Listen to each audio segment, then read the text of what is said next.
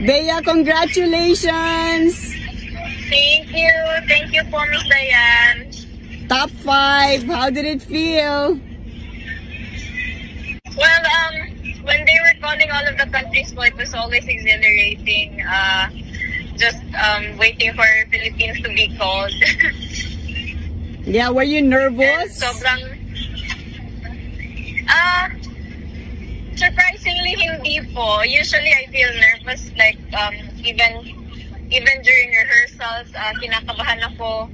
Pero kanina parang kasi it was the last time that we will be up on that stage and makakasama ko yung mga delegates.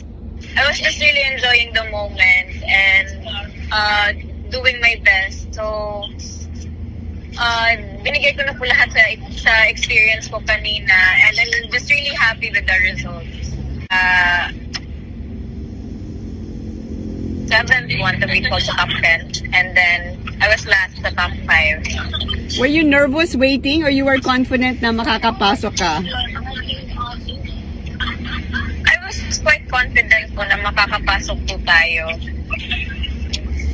Yeah, top 5, super good.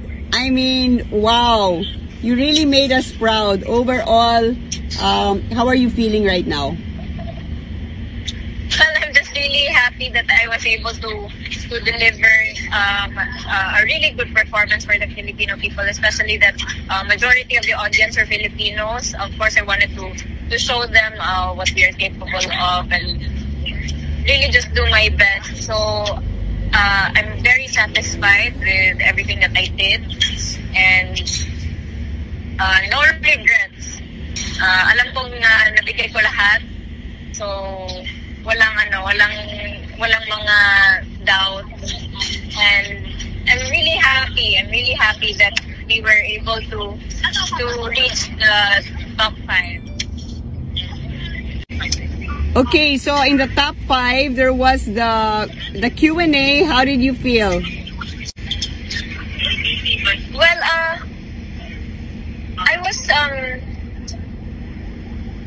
paano po ba? Ini-enjoy ko lang po yung tanong at the same time kinabahan po ako kasi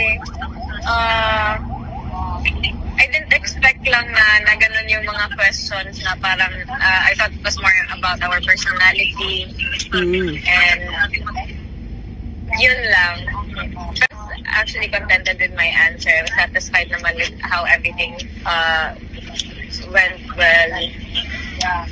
You look super good in the Francis Libiran gown. Wow. Ikaw daw yung pumili? Ikaw yung pumili ng gown? You chose to wear that gown out of the 4 that you brought to Israel? Yes.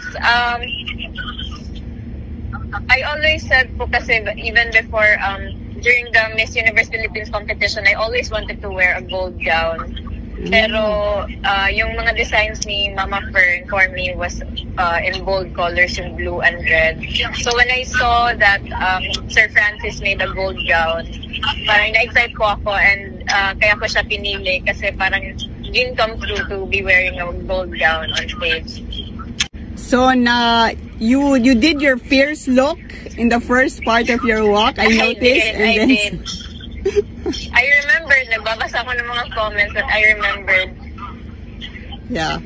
Ikaw yung pinakamaraming cheer dun sa venue. You were the most popular candidate, ang daming Pilipino. Na-surprise nga po kahit si Steve Harvey na ang daming Pilipino sa audience para daw hindi Israel yung pinuntahan natin. Pero I'm really happy for and grateful for the support. Yung iba galing pa sa ibang bansa, lumipad lang talaga dito para manood ng Miss Universe. And despite the situation of COVID here in Israel, marami pa rin nakarating. So grateful talaga ako sa lahat ng suporta ng mga Pilipino. Yeah. Si Miss India, she's one of our roommate and we all knew na siya po talaga yung mananalo. We were all rooting for her kasi nga she works really hard and there are even times na sobrang pressured niya na tinutulungan namin siya. So we're very happy for her. We know what she's capable of, and we're very happy with the result. We're proud of her. So what's next, Bea? When are you? What are your activities for the day? And what are you doing tomorrow? So it's just 7 a.m. here. Kakabalik lang namin sa hotel galing sa venue. So, una namin ginawa is kumain kami ng breakfast kasi hindi maayos yung dinner namin last night because of the preparations, and we were anxious also, kaya hindi na namin nagawa yung kumain ng marami. So, bumawi kami ngayon sa breakfast, and then after breakfast, we're gonna go pack our things because some of the girls will be going home na. Okay, what about you? The same thing po. I'm eating breakfast now, and then after I'll go up, take off my makeup, sleep siguro for a while, and then pack my things because I will be flying to Manila na tomorrow. Oh, you're flying to Manila tomorrow, and then pagdating mo dito, are you going stay to Cebu, or you're going to stay a few days in Manila? I believe I have to be in quarantine pa po when I get there. So, yun muna, and then I'll wait for my schedule from the organization kung my events for Christmas. I have no idea yet, pero I still have to wait. Oh, nga pala, I forgot about the quarantine. Galing, what are you eating for breakfast? Well, I just have egg and ravioli. And tapos na kami kumain, so I can show my plate. Pero yun lang, nothing too heavy para makatulog.